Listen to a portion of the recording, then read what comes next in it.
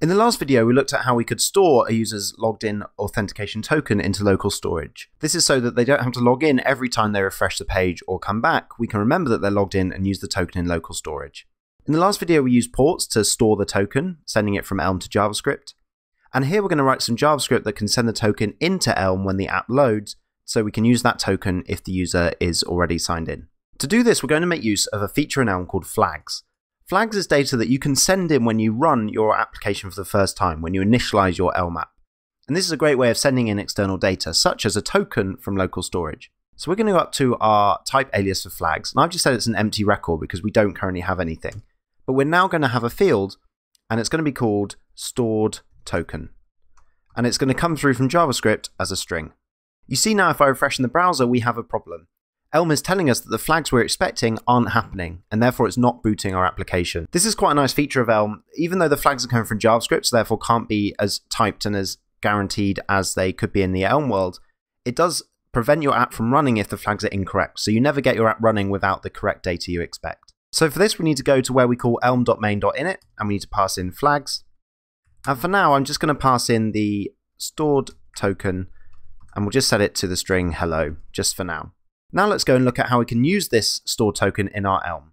So when the init function gets called, it gets called with the flags. So let's just log that out and see that it's there. So we'll say underscore equals debug.log flags, flags. Now in the browser, you can see that the flags indeed has the stored token and it's set to hello.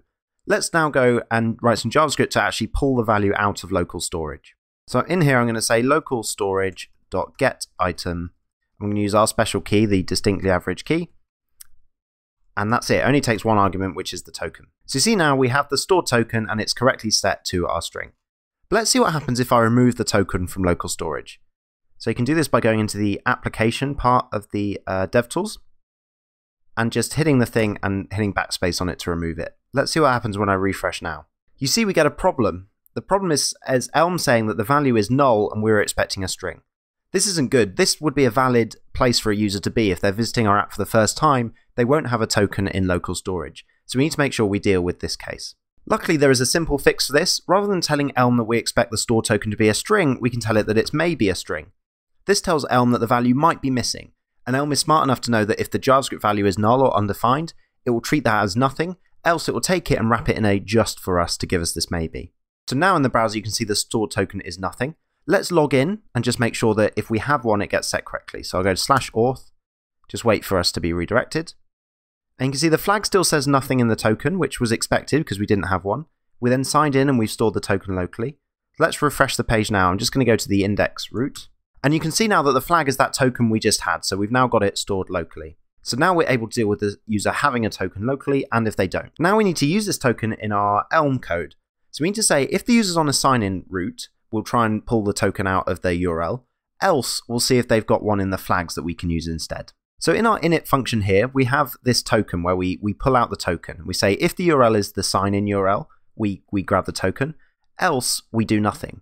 This nothing needs to change. Now we actually need to check our flags and see if we have a token there. So we can say case flags.stored token of, and if this is just a GitHub token, then we'll do exactly what we did up here. We're just going to wrap it in the token type that we created, and then wrap it in a just. If it's nothing though, then we want to return nothing. So you can see now that the stored token in the flags was this token, D890, and now our new model is being set to D890. If we go to authenticate, and we let it redirect us, you'll see now that the flags had the stored token as being D890, which is our old one, but the model is correctly using the new one from the URL. And now if we go to just the home page, we should see the new token being used. There's an optimization trick we can make here though. If you look at this code, you'll remember from a previous episode, we had code that looked like this, where we have a value that's in a maybe and we're transforming it. That we can use maybe.map to do that too. So in the case that the URL isn't the sign-in URL, we're actually just going to return the stored token, which will be nothing if it's not there, or it will be the actual token. So here we'll say maybe.map token. And in fact, we don't need those brackets. And let me delete all that.